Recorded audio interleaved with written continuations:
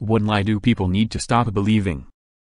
That mama birds won't take their babies back after humans touch them. Put that baby back. Well, actually, if it falls out the nest, yes, put it back. But, if mama bird pushed them out of the nest, they have decided they are done parenting that particular chick for whatever reason and will push it right back out again. If you don't know for certain, I'd recommend putting it back if you are risking a broken leg. Is that most likely where the myth came from?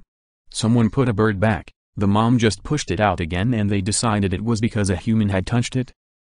Probably not. A lot of those don't touch wild animals myths come from getting diseases from wild animals.